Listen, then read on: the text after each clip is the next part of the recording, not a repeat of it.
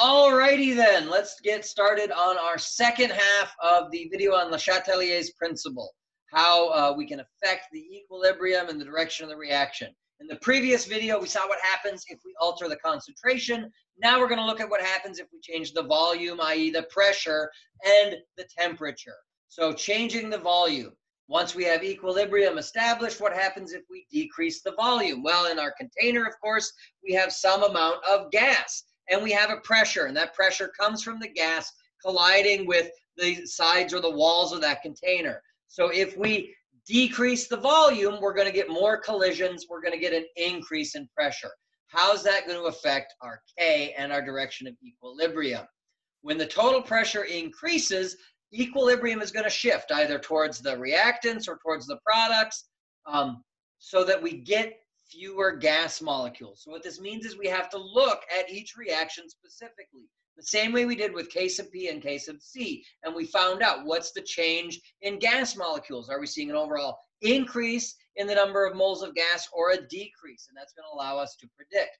So if we're decreasing the volume, we increase the pressure, and it's going to cause the reaction to shift in the direction with the smaller number of gas particles, or the lower moles of gas. So again, like I said, we have to look at a specific reaction. So let's do that. Let's take a couple sample reactions. Let's grab this one right here. 2Br NO gas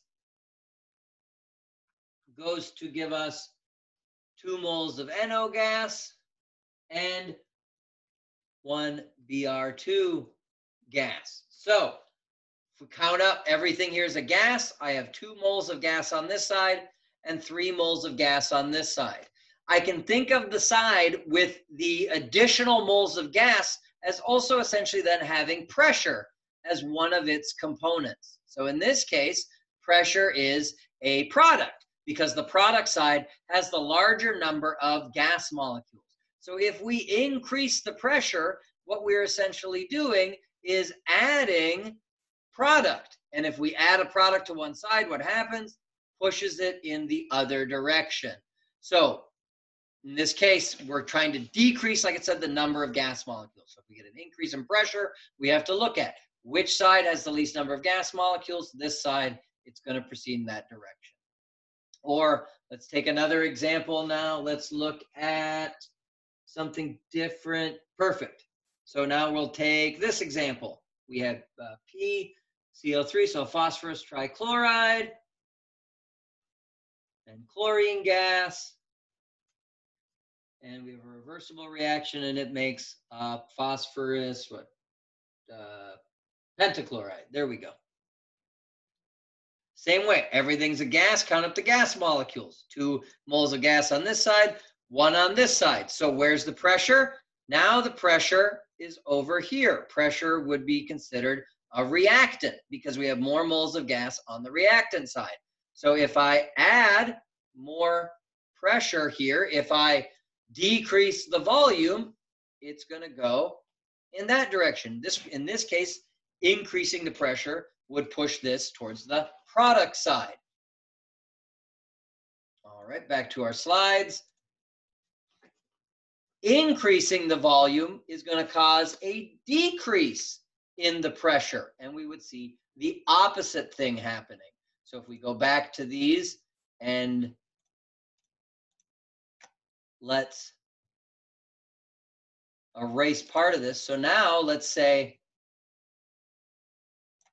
instead of adding pressure, we're going to take pressure away. And what happens when we remove a reactant from one side? It gets pulled in the direction of the removal. So if pressure is a product and we start removing a product, it's going to pull the reaction this way. Or if pressure is a reactant and we remove the reactant, if we increase the volume and decrease the pressure, it's going to pull the reaction towards the direction of the removal. All right. If the number of moles are identical, then a change in volume will have no effect on the equilibrium. Adding an inert gas will have no effect on the equilibrium.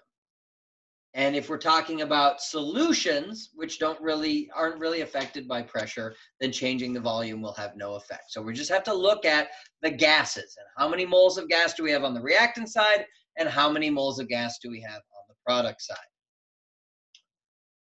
Gas phase reactions, what if we add a gas? Well, if we're talking about all gases, and of course partial pressure is related to concentration, then adding a gaseous reactant or product is going to affect it in the same way. Whereas if we're adding a reactant, it's going to push it towards the product side. If the gas that we're adding is a product, it's going to push it towards the reactant side. And adding an inert gas, like I said, is going to have no effect on the position of equilibrium. All right. Some more examples of changing that volume. So we have our nice container with our movable piston. We can bring it down and increase the pressure, decreasing the volume, or we can increase the volume and decrease the pressure. So in this case, I have 4 moles of gas on the reactant side and 2 on the product side. So if I increase the pressure, it's going to go to the side with the least number of gas molecules. If I decrease the pressure, it's going to go to the side with the greater number of gas molecules. And same thing, yep, pressure decreasing. All right, temperature. So we have specifically, we know what exothermic and endothermic reactions are, and that's what we need to look at. And we really just need to think again of heat as either a reactant or a product and how that's going to affect that. So like it says, for an exothermic reaction, we're producing heat. We should see a negative delta H. So since we're producing heat, heat's a product. So if we increase the temperature, if we add a heat, if we add a product, it's going to push the reaction towards the reactant side. If we remove heat from an exothermic reaction, we're removing a product, it's going to pull it towards that direction. Endothermic reactions are the opposite. Endothermic reactions have a positive delta H. They require that energy be put in, so heat is going to be a reactant in this case, the same way. Add heat, add a reactant, push it towards the product side. Remove heat, remove a reactant, pull it towards the reactant side. The other difference, unlike concentration, is remember that K, that equilibrium constant, is specific for that reaction at that temperature. So that also means that if we alter the temperature, we're going to affect our K value as well. So you can see here, if we add heat to an endothermic reaction, we're going to increase the amount of products. We're also going to increase the value of K. So altering temperature will also affect our K. Here's an example. We can see this reaction, N2O4 gas. It's endothermic, so heat's required. Heat's a reactant. This is colorless. This is brown. So we can see at a very low temperature, this reaction is not favored to proceed towards products. But as we increase the temperature, as we add heat, we push it towards that NO2 side, and we're going to see more of those products being made. So last question here, consider the exothermic. So exothermic, negative delta H. This should be a forward reversible sign. Sorry about that typo. Heat is going to be our product. So what change is going to cause the reaction mixture to shift right, shift towards the product side, make more of that NOCl. Adding product to the reaction mixture, increasing the volume, so therefore decreasing the pressure. You can see we have 3 molecules of gas here and 2 there. Increasing the temperature, or none of the above. So none of the above. If this is exothermic, if we increase the temperature, we add product, that's not going to shift it to the right. If we increase the volume, we decrease the pressure. Well, pressure is a reactant, not a product, so removing that isn't going to shift it to the right either. And adding a product to it, that won't shift it to the right, that would also shift it to the left. So none of the above. That covers all the material here. Work those end of chapter problems. When you're doing these, like I said, though, think of pressure and think of heat as either a reactant or a product. Find out which one it is, and then treat it the same way you would by adding a reactant or a product, or removing a reactant or a product. Hopefully this video was helpful, and I'll see you for the next chapter.